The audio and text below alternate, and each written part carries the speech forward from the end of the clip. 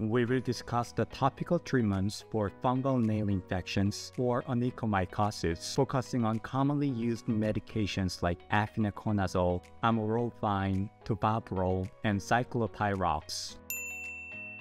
These medications are applied directly to the nail to target the fungal infection. They work best in mild to moderate cases and may not be as effective for severe infections that involve deeper parts of the nail or nail bed.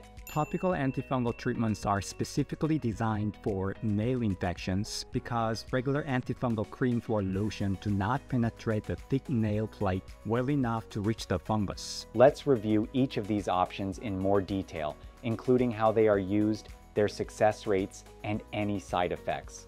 Efinaconazole is a prescription antifungal solution applied once daily to the infected nails for 48 weeks.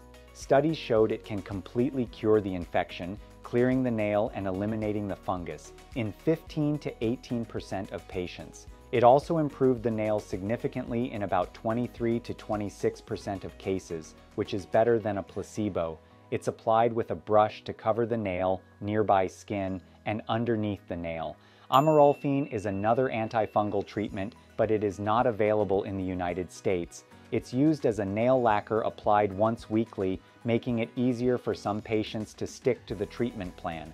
In clinical studies, 38 to 46% of patients experienced a cure after 6 months of use.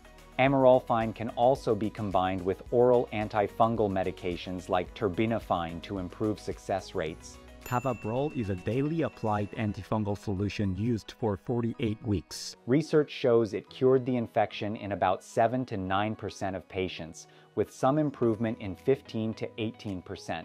It is applied to the surface and under the nail tip, helping it reach the fungus. Side effects may include minor skin irritation or ingrown toenails. Ciclopirox is a nail lacquer applied daily, requiring careful preparation of the nail, such as filing and cleaning with alcohol.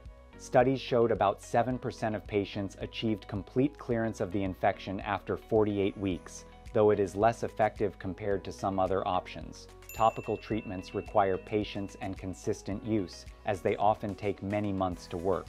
They are most effective in early or mild infections and when the nail matrix, where the nail grows, is not involved. Severe or stubborn infections may need oral antifungal medications or other interventions. While these medications can improve nail appearance and clear the fungus for some patients, the success rate highlights the challenge of treating nail fungus completely with topical options alone.